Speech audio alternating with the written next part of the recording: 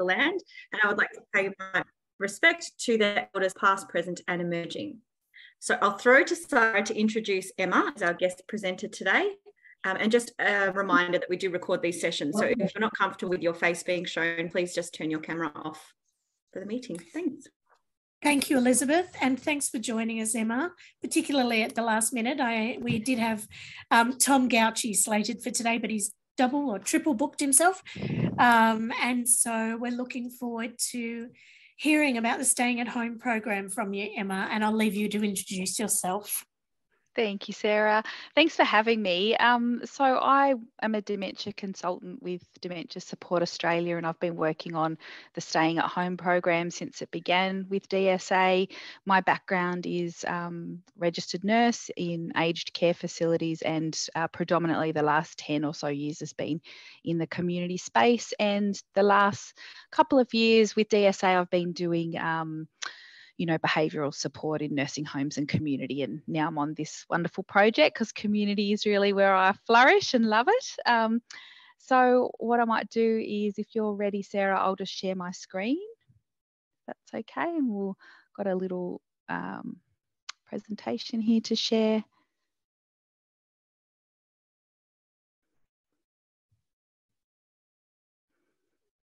Does it like that? Okay, this doesn't normally do this. Sorry about this, everyone. Chat amongst yourselves to take the pressure off. I think we have. We've done something to the technology today. Yeah, it's normally when I do screen share, it kind of looks very different to how it looks today. But we'll give it a go and see how we go. Let me know. Yeah, okay, this is looking promising. Okay, now can you all see that? No, we can see your file folder. Ah, okay, because it's up on my screen. I wonder if there's a delay. Are you using two screens? No, just the one. Let me just try opening it again and see. We can see your mouse clicking on it, so hopefully it'll just start up. Yeah, it might be just a bit slow. So I can see the presentation currently. So what can you see? Just my blank screen? No, your file folder. The file still. Okay, I might stop sharing and try again because I can see the presentation, and that's normally what I do. And I guess failing that, you could always email it through to Sarah or myself. Yeah. I don't know if that's easier or not. Yeah, I'm not sure why this isn't working, but we'll have a little look and just try one more time maybe. Yep.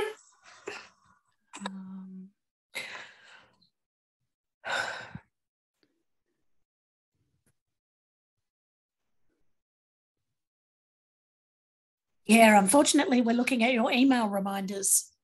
Yeah, okay. So you can't see that presentation at all? No, I'm sorry. Oh, what a shame. Email it through to me, Emma, and I'll get it up while you start talking, if you like. What's your best email, Sarah? Sorry. It's Caladenia at Caladenia. Sorry? CALADENIA. Yep. At Caladenia, the same spelling. Yep. .com.au. Okay, I'll just shoot that through to you now. I'm not sure why that's not liking that. Just bear with me, and then I can just chat while you go through the slides. You're hoping for a relaxing time today, but not going to have it, are you? Okay.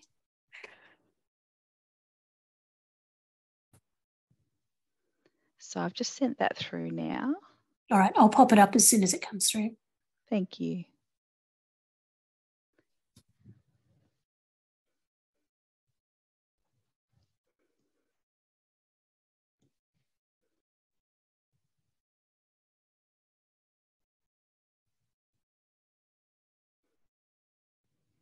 Might just try one more time. You never know, you're lucky in a big or medium city.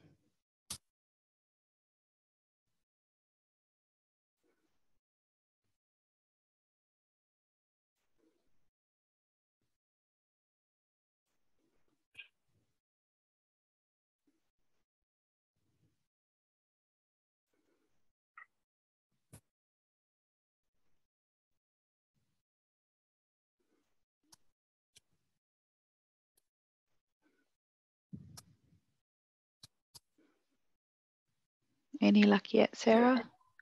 No, we're still looking at your lovely folder of files, and I'm waiting for that email to come through. Yeah. So I've sent it to caledenia@caledenia.com.au. Yep, it shouldn't be too long. You might be going through your filters.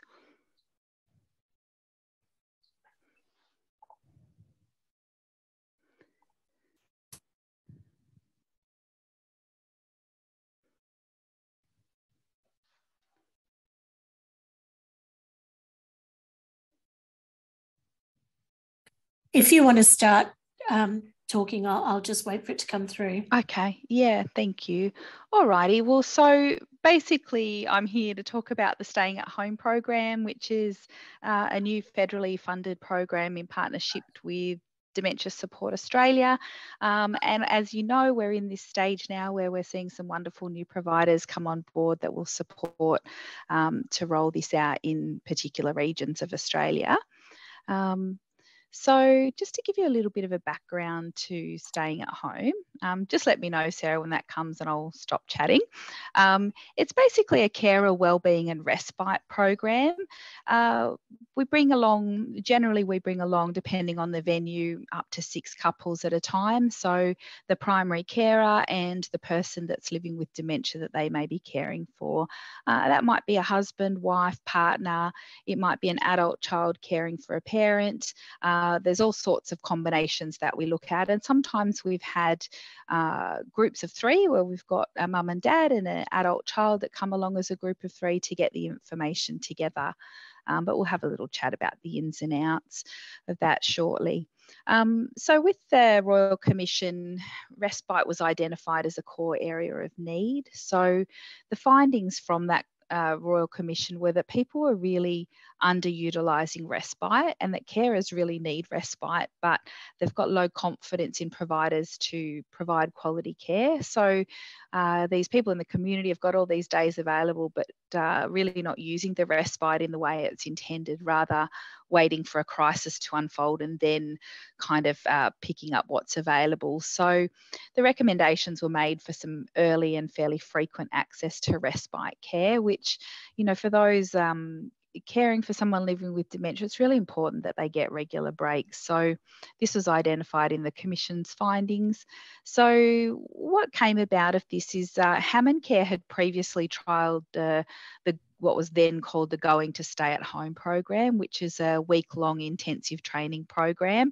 And that initial program was back in 2013, and it ran for about 5 nights. And so the couples would come in for that length of time. The carer would have education sessions, and the person living with dementia would, do activities and engagement with staff on site. Now, since about a year ago, Dementia Support Australia has been given the job of establishing this program in every state in Australia, and we're currently a year into that. And currently what's happening, as discussed earlier, is lots of new providers will be supported by us to come online in their areas and start running this program themselves. So hopefully we'll get some really great coverage across the nation to support those carers that are looking after people living with dementia in the community. Our real focus when we talk about it, the need for respite, is to do this frequently. We want people to start building their village of care quite early in the journey, get the person living with dementia used to accepting some care from others rather than waiting until they're in a crisis. Sarah, has that come through at all? Yes. It has? Oh, great. I might head over to you then. Lovely. Yeah. Everybody can see that? I can. Yes. Thanks for doing that, Sarah. What No a hassle. worries at all. Sorry about that. That's all right. So maybe if we can just go through, there's a screen there, probably slide 3 or 4 maybe.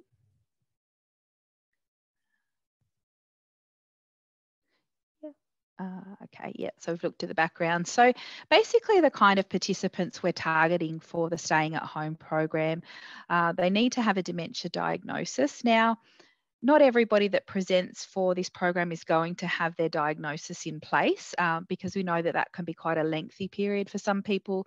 It can take, 6 to 12 months of testing. So that doesn't preclude them from participating. In that instance, you'd be looking at determining what's the history of their cognitive changes. Have we seen a decline over time? And we'd explore that more with the person, the carer. So we certainly don't want to be excluding people if they haven't yet received that formal diagnosis, but we also want to ensure that we've got the right people and that we're telling them the right information, because if they don't have dementia, we don't want them to sit through a 3-day education program on dementia.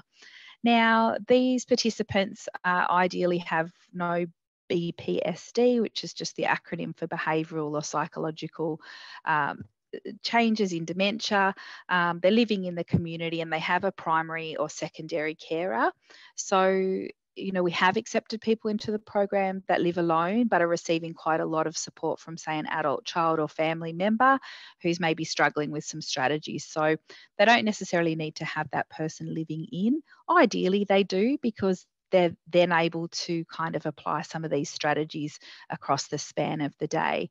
As you can see down at the bottom here, we've got the Brodati triangle. We've just got the base of that triangle there, which is just really, you know, people with no dementia is tier 1, and tier 2 is where we're targeting for the staying at home people. So people with no kind of symptoms of distress or psychological changes. Now, having said that, what we found is it's generally people that have got some changes that are presenting for help, because if everything's going smoothly at home, people don't often see the need then for some education or intervention because they're managing and coping fine. So part of that assessment process is determining what's happening for them and how we support those people safely on site, because often, you know, if they've got some anxiety or apathy or distress that's not too severe, you know, we can and have supported people with those sorts of symptoms. It's just about getting the resources and planning in place for when they're at their stay.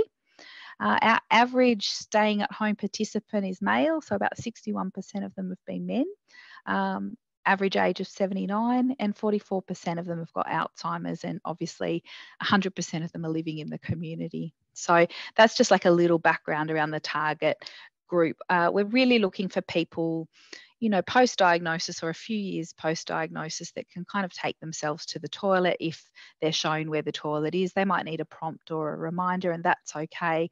But people that are still, you know, really kind of able to manage quite a few activities of daily living with minimal support. Thank you, Sarah. If we can go to the next slide, that'd be lovely.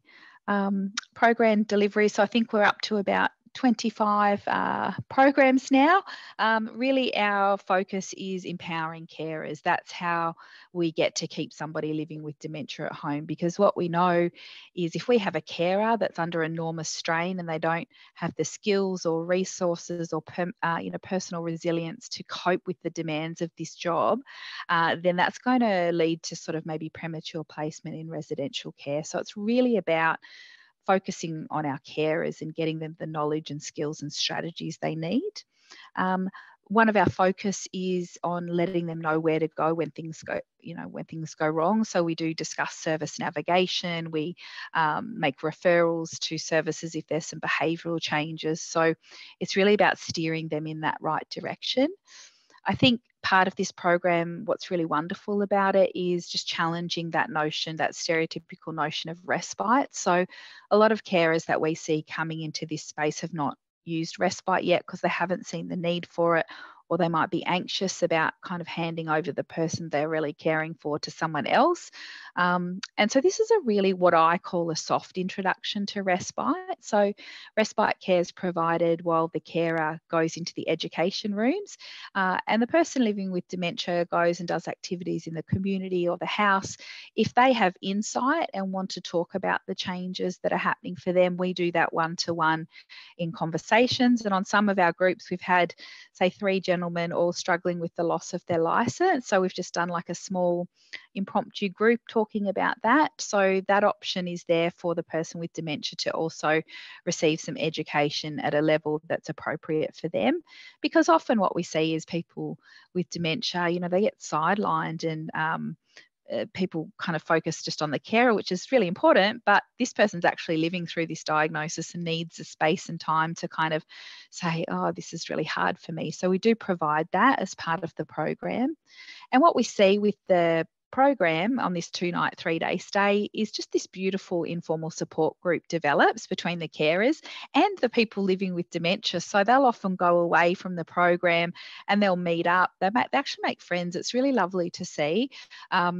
What we see in this group, and you guys would see it quite a bit, is that social withdrawal that starts to happen when someone's got a cognitive impairment in a world that's not set up for people with a cognitive impairment. So they start to pull back from activities. They don't want to go anywhere or be put on the spot and be asked questions they don't know the answer to, because that's quite tough on somebody's self-esteem. And so they tend to stay home more.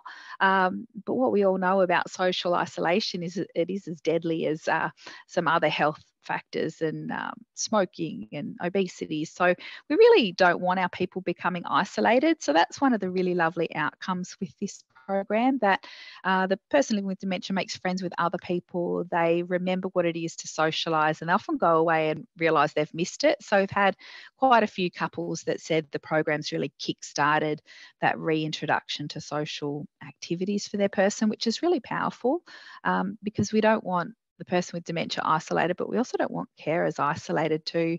So if we can get them back out into the world, even if that's with the other people from this program, that's a really important intervention. And that just happens kind of organically. It is a really safe environment too for socialising for the person with dementia. Obviously, the staff don't ask them questions that rely on memory. It's a very supportive environment where we've kind of reduced unhelpful stimulation and noises that might be distracting. So it's just a very safe space to do that. I think probably if we can move on, Sarah, to the next slide would be great. Thank you. So our curriculum is really, it's what I call an intensive kind of overview of everything you might need to know about dementia and how to support someone living with dementia. So our couples, the way we've run our program, and I'm sure different providers will have a different approach, and that's okay. Our couples come in on a Tuesday mid-morning and generally head home Thursday afternoon after lunch. That 2-night stay seems to be quite optimal for people. We have meals together in the house and we meet back up for lunches and things in the house. So it's a really lovely, that soft introduction to respite, because if the person is normally spending time with their carer 24/7 and then we separate them, we would expect to see some degree of anxiety or uncertainty when their safe person is in another area. So it's really lovely that it's in the same house. And if they become a little bit concerned, we can just poke our head in and say, look, here's such and such, they're just in here. Sometimes we've had the person living with dementia want to go in and sit with their carer, and that's totally okay. The educator just rolls with that. Eventually they realise there's more fun in the house and come out. But that curriculum's really supportive of both participants. We look at things like, what is dementia? What are the different types of dementia? What can we expect from the progression of the disease? And how do we sort of get some plans in place now to deal with what's coming? We also have a really strong focus on ensuring the carer understands that the quality of care the person with dementia received is in direct relationship to how well they look after themselves. And that's, we see that a lot with carers. They're very sacrificial and giving, and they give and give and give to the point of exhaustion. And so we're trying to send them that message that unless you're in really good condition yourself, this is not going to be easy to do. So, and that's not selfish to look after yourself. It's selfish not to look after yourself. So we focus on some strategies for self-care. We look at ways that we can get some supports in place so that they can have some regular breaks during their week to look forward to as well. We do discuss respite, even though this program is really focused on keeping people at home with dementia. We are realists in the sense that at some point, many people in their the progression of their disease may likely need residential care. And we're very, very quick to tell people, carers, that is not a failure at all on your part. It's just that the care needs exceed what you can deliver at home, or they exceed what can be sort of funded through services, and everyone's got their limit and we're all different. So I think, with a program like this, it's really great to want to keep people at home, and that's what we're certainly really enthusiastic about. But we also need to give carers the permission to relinquish the role when it's time for them to do so. So we do kind of look at how do we know when it's time for residential care, and then we also take them through some strategies to kind of make sure that that time is less stressful for both parties, because it's a very difficult decision for carers and people living with dementia to have to make. So that's kind of it in a nutshell. We have obviously the structured program, and then during the evenings we have conversations with people and the staff where they might, want to talk about something that's a little bit more private that they haven't wanted to talk about in the group, and that's facilitated over meals and during one-to-one conversation. And generally we've got a specialist, like one of our psychogeriatricians usually makes themselves available to come along and talk to clients about any concerns that they might have, either in person or we can arrange Zoom sessions. So it's kind of a wraparound service where they've just got time to ask all those questions and, just pause life, because we do all of their meals. They don't need to worry about housework and cleaning. They can just come, learn what they need to learn, and know that their person is looked after. Sarah, I might get you to change slides if that's all right. Thank you. Okay, so this is one of the pictures from one of our very first programs down in Horsley, where we were lucky enough to get access to a brand new residential respite cottage with beautiful mountain views. During this program, and I might get you to slide to the next one, Sarah, please. Thank you. Some of the outcomes we're seeing are really promising. It's really early days, of course, but carers are reporting back to us at our follow-up calls how it's changed the way they look at things. So during our carer, we give them quite a lot of resources when they arrive, and one of those resources is our staying at home let it go magnet for the fridge, and that seems to have really resonated with a lot of the carers around, pick your battles. You don't need to fight. Oftentimes, we're looking at changing a carer's approach where they might be trying to correct the person with dementia's facts or information, and that's leading to conflict and erosion of self-esteem. So we do hear back from people that they realise, I've just got to let a lot of it go, and we teach them the battles that you must fight for, the things that are around safety and life-threatening risk, but you don't need to probably correct them on a historical fact. So we're hearing that feedback early, that carers are actually having a mindset shift. There's that peer support network that's being built, and we're also sort of seeing people, it's quite different for everybody depending on where they're at, but one of our gentlemen, he came along and he thought his wife would never accept care from anyone, and he was sort of in his 80s, as was the lovely wife, and they were just struggling at home, no help, adult children knowing they needed help, but he wouldn't let any of them help because they were working and had their own families. And she actually had a lovely time. She didn't even look for him. And I think he was a little bit miffed because, they're so well connected. He thought that he was the only one that she would want. But she actually surprisingly did really well. And so he then went away and activated some of the codes he'd already sort of sat on for a while for individual social support. And I think he had some flexible respite at the time. So sometimes that seeing that person in the house be okay while you're in another room kind of builds the confidence of the carer to go, you know what, I'm not the only person that can provide this good care. So I think that's also really powerful. And for some other people, it's really just about affirming their decision-making process. So most of these carers, they know their person with dementia better than anyone else. They know the changes, they know what's happening, they know everything inside and out. And so sometimes they're coming along to the program to just go, am I doing things right? What could I do better? And sometimes for those participants, just coming along for us to kind of reflect back and go, yeah, you're doing a really great job. Keep going. That's wonderful. Boost their self-esteem and confidence, because I think in the caring role, if you've got the knowledge that there's not much more you could be doing and that you're bringing everything to it, then you can kind of relax a little bit and not kind of beat yourself up about your caring role, which we know carers do. Do you mind swapping along? Thank you, Sarah. Yeah. So these are just some really initial early stats from a very, very small sample size. It's literally of our pre-program. So before we have participants come along, we take 3 formal evaluation measures. We look at their level of independence in the home. We look at their cognition on the global deterioration scale, and we look at the Zarat burden interview for carers. So it's probably too early to tell from such a small sample size, but what we are seeing is a shift down, I guess, in categories. So if you have we don't want to focus too long on it because it is not a statistically significant sample size, but this pre-program is before they come along to the education, and the post-program is at our 6-week follow-up where we repeat that again.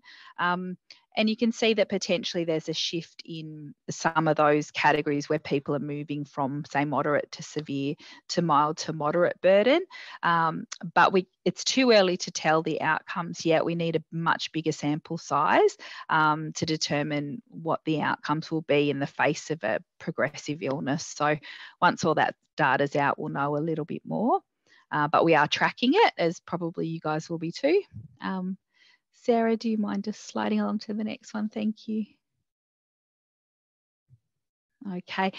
This is a nice story about Sandra and Mary. So Sandra was caring for her mum, Mary, and she was doing a really great job as a primary carer. So she was trying to manage her own household, husband, sort of university age children, and her mum was living independently in the community. But she was doing quite a lot for her mum, but was kind of agonising a little bit over what she was doing when it was really clear that she was actually doing an amazing job. But and she was really respectful of her mum's autonomy and right to make choices, but she just didn't want to step across the line. And there were also topics that they wouldn't broach together.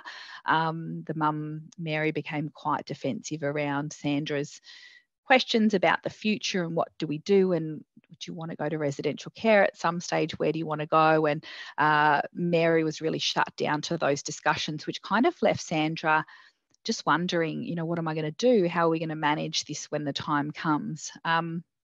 So interestingly, they came along to one of our programs, and the mum, Mary, just opened up to one of our workers there, just really loved the opportunity to speak freely, I guess, with someone that wasn't family and that wasn't kind of as emotionally invested. She could just speak really freely without worrying about hurting anyone's feelings. And she kind of just divulged all these fears that she had. And our dementia consultant just sat with her, worked through that process, kind of talked about, if residential care is in your future, would you rather your daughter decide for you, or would you rather be an active participant and go and have a look at some of these places now? So they kind of went to that difficult space where the daughter and mum kind of tended to clash. So the mum and daughter couldn't have that conversation, but having the worker come in actually really helped Mary to be able to just let all this out.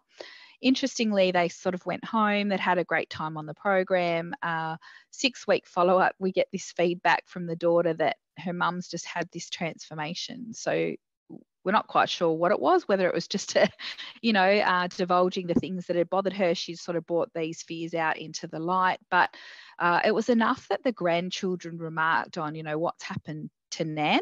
She's just a different woman. So I think she just had this fear of the future, and no one had had the opportunity yet to kind of say, well, let's just tease those fears out. Let's look at them one by one, and let's look at scenarios, because I think we have to be willing to go there with people that are wanting to talk about it. And I think for her, it was more of a psychological transformation, going, okay, well, if it's in my future, I can have some agency and I can go with my daughter. So they've actually been and visited a few local places and having those discussions. So for them, it's been quite a positive experience, and the daughter's really appreciative of our staff being willing to kind of have those difficult conversations.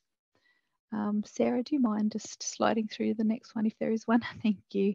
So some of the feedback that we're getting is some of the role modelling that we're doing on the program that you'll be doing as well when you introduce your new program is really powerful. So the way that we interact with somebody or communicate with somebody living with dementia comes really naturally to us as health professionals, and sometimes it's really hard to kind of nut out how we do things. You know, it's those basics of eye contact and making sure you've got their attention, that the TV and radio is not blaring, and we do all that during our programs, and we've always got really large visible name badges, and so the carers get to watch how we do this, so they can kind of mimic that as well when they go home, because they get to see us doing that.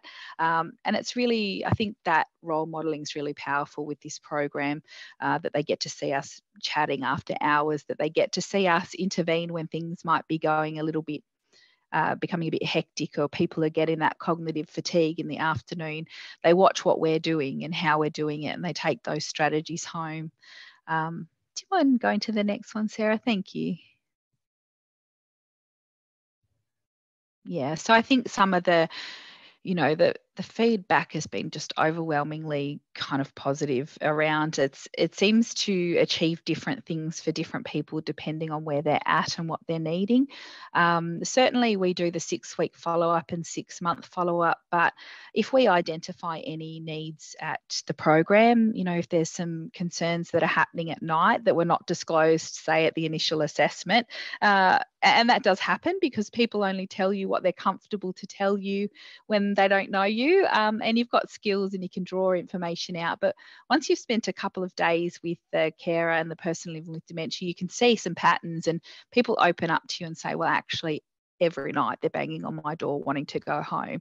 And maybe that wasn't disclosed before they came, but then we look at putting in some strategies and support. So we do offer that post kind of program support, and they know that they can call for any guidance or information. Obviously, coming in for a 2-night, 3-day stay, they get a lot of information. They're not going to be able to kind of use all of that or necessarily need all of it now, but at least they've got some key contact points about, oh, I remember what to do when the behaviour changes, or I remember this. And I think the really lovely thing about it, it is a very personalised program. If you can keep the numbers, you know, cozy, you do get a lot of that sharing between carers and people living with dementia. Thank you, Sarah. Is there another slide? Yep. So basically, you know, the next steps, and I might just get you to slide on to the next one if that's okay, Sarah, is you can basically encourage people to register their interest through our website. So there's an expression of interest form there.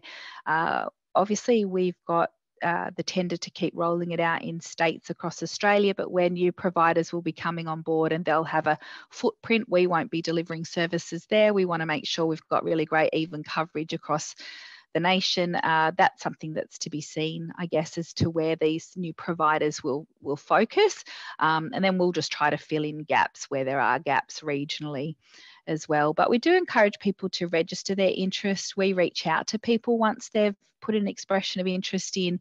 We find out a little bit more about their situation. We tell them a lot more about how the program works and how it runs. And, you know, in our instances, we use retreat style accommodations, so kind of luxury homes in the Airbnb market. So, you know, we need to know that the person's mobility and how they're going to cope. So we have that discussion with them. If it's not suitable for them, we suggest some other education formats that might work better for them. But we'll be running programs nationally until June 2025. So there's no cost to the program, as you're probably aware. It's a free, fully funded program. So I think it's going to make a really big difference to carer wellbeing in the community.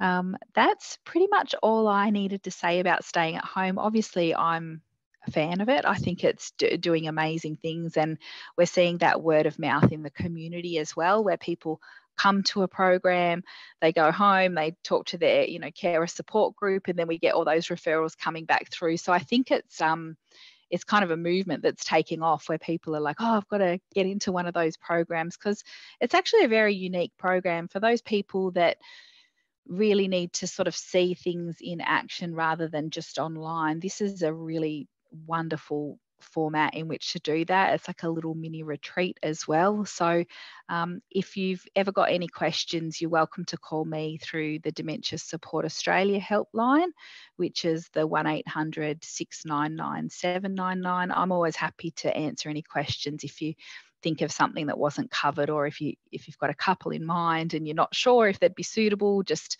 always happy to chat. my personal thought on it is it's really good to get people to register for themselves if they can, because it shows kind of a state of readiness, I guess, to have that information and that they're ready and keen to come along. There's nothing wrong with helping someone do that expression of interest, but we really kind of need that buy-in from them right from the beginning, just so that we know that they're ready to receive this information.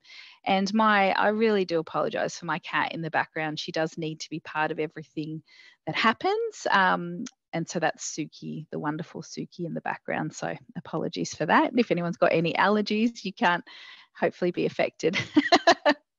Thank you, Sarah. Thanks so much for being my tech support.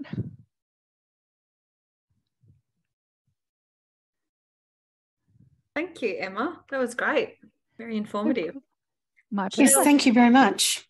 Should we open it up to questions? Do people have questions for Emma? Yes, please.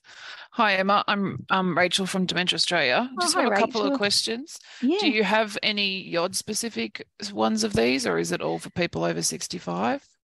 So we haven't to date run any YOD-specific ones. We are looking at doing that. Currently, you know, we've had people with younger onset dementia attend in our group.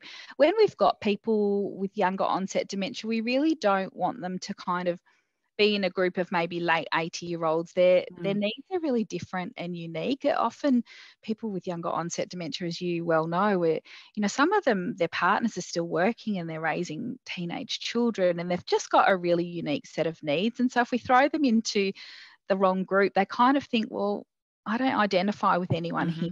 So to date, we've been trying to do fairly careful matching. If we have people with younger onset dementia coming to our programs, we've had quite a few, we always make sure that there's always someone else of the same gender or similar life experiences with younger onset dementia that we can kind of at least know they'll have somebody there that they'll have something in common with.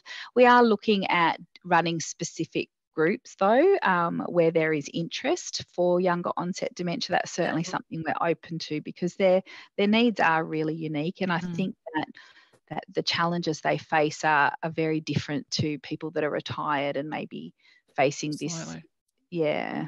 Thank you. And one other thing, what's the staffing like when you're there? Like and who is the staffing? Yeah. So our staffing, they're all dementia consultants. So, you know, they've got that behavioural background or engagement, like lifestyle diversional. So usually in the day we've got it, and it does depend on the cohort. So obviously if we've got you know, a group where maybe impulse control might be more problematic when we're out in the community, we might scale up staffing. If it's maybe a more sedentary group that are happier to sit and do arts and things, we might be able to scale it down. So, you know, generally there's several dementia consultants working in the engagement space. We've also usually got a house lead who kind of takes care of the catering and just the logistical running of the house. And then we've got our educator, and we've also got our dementia support worker. So they come in the day and they're there overnight. So we've got like a pool of people we can draw on, and there's just that little bit of flexibility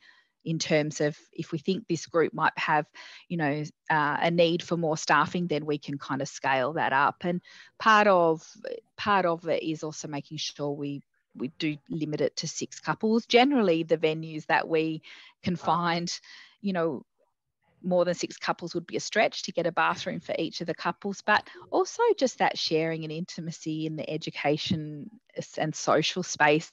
I think when it balloons out to a big group, then we're looking at a lot more noise and stimulation, and people don't share as much. So some of our programs have been smaller depending on the venue and the makeup of the group, but our consultants, when they do the assessment, kind of get a feel for what this group is looking like. And if we feel we've got someone and they're not quite suitable for an upcoming program because maybe it's going to be a mismatch with the group, we just waitlist them and prioritise them for the next group in their area where it will be suitable, because we want them to have a good time, and not feel out of place. Nice question. Yes, Regina. Yes, hi. Thank you, Emma. That was great. Emma, just wondering, so I take it that you run them all around different places, the groups? Yeah, absolutely. So we've covered every state in Australia so far. So we've had a small footprint in some states. We've been to WA, Northern Territory, Queensland, Victoria, South Australia and Tasmania now. So with the new providers coming on board at the moment, they will be kind of maybe taking over some particular geographic areas. So we would withdraw from those spaces so that, we're not in a competition. We're all kind of here to support one another to deliver this in an equitable way so it's accessible for everyone across Australia. So once that's been established, we'll just kind of plug any gaps where maybe there's not programs running. But it is across Australia. And when people register their interest, if they're found to be suitable, we just pop them on a wait list.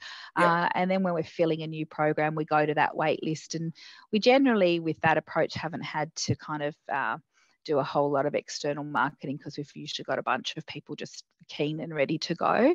Cool. Thank you. Thanks, Regina. So, Emma, as you alluded to, Caledonian was is going to be one of the new organisations running the Stay at Home program in the outer east of Melbourne. Do you know who the other providers? I haven't seen a list of who the other providers are or what area they'll be covering. Hasn't been publicised yet, but I imagine that it's not going to be too long before we know who's who and where they are. Yeah, but I don't. That's not publicly available yet from the Department of Health. So I imagine they'll issue something fairly soon so we can kind of plan. The questions?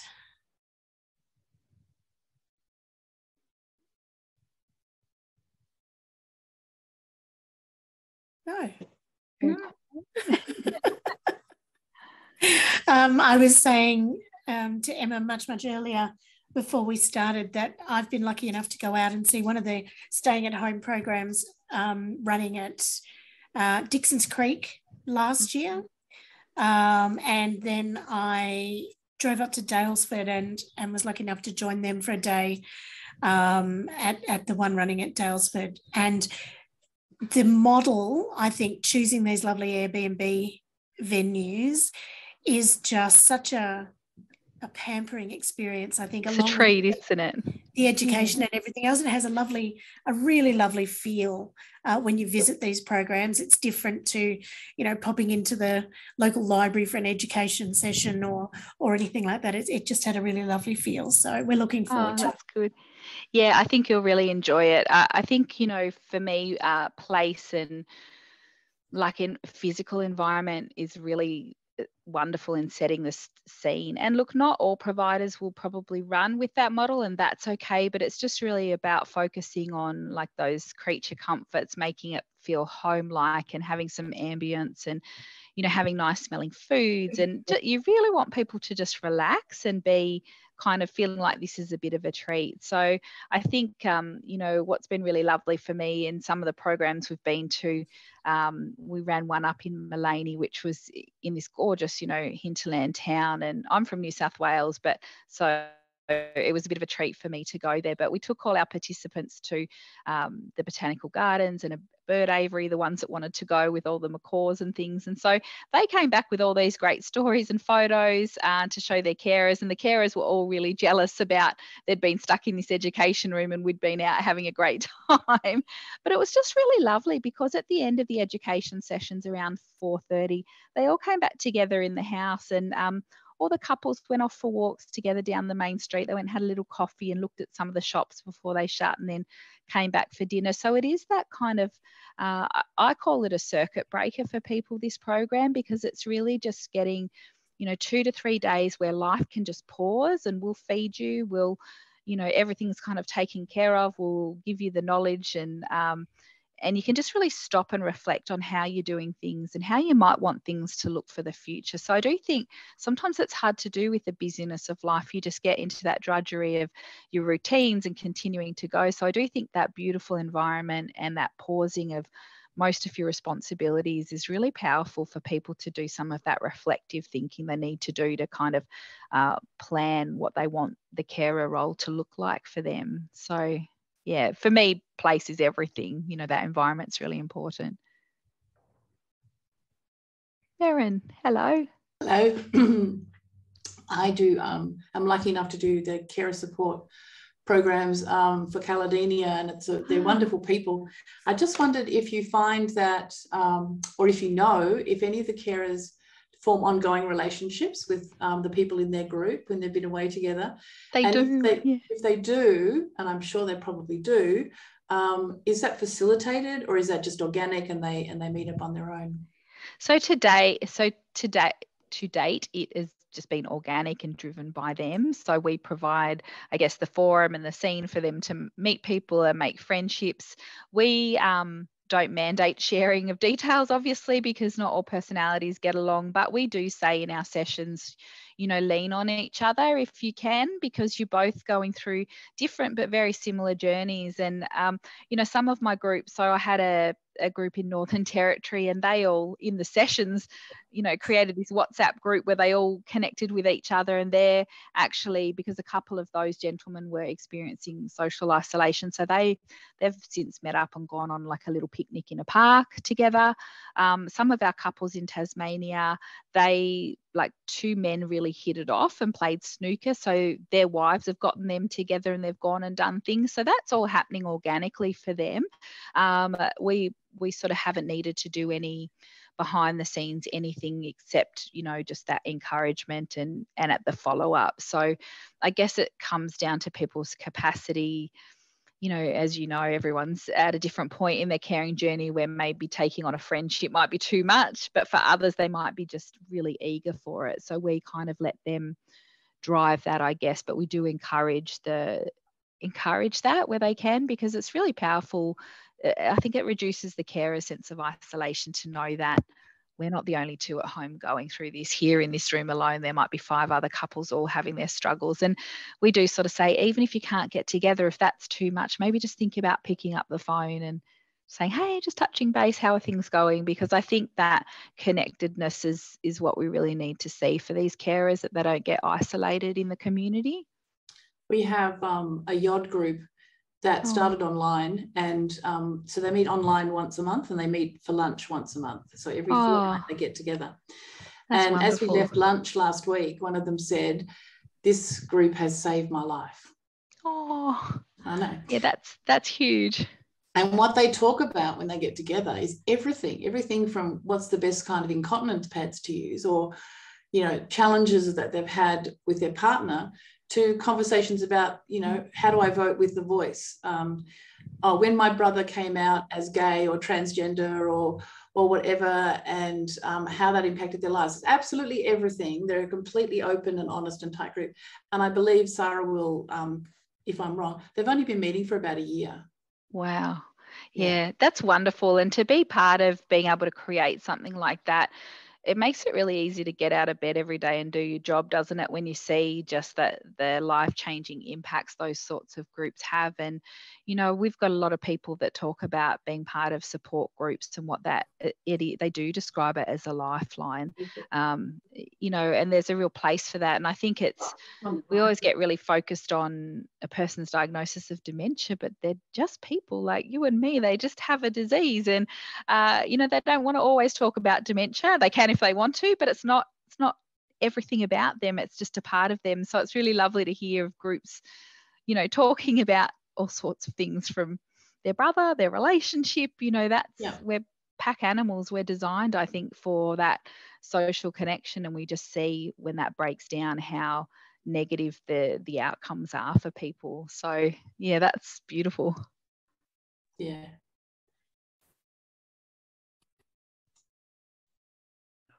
Well, thank you very much, Emma. My pleasure. Thanks for having me. It's such a good program. I'm so glad you were able to tell us about it. If people want more info, that link was there. And Emma, did you want to put your email address maybe in the chat? Yeah, sure. Or people can just contact me and I'll pass it along. I've got Emma's email. If you've got anyone in mind in the East, our program will be starting in the next month or so. So we'll be able to also start that wait list process and that assessment process, which is really exciting, very, very exciting.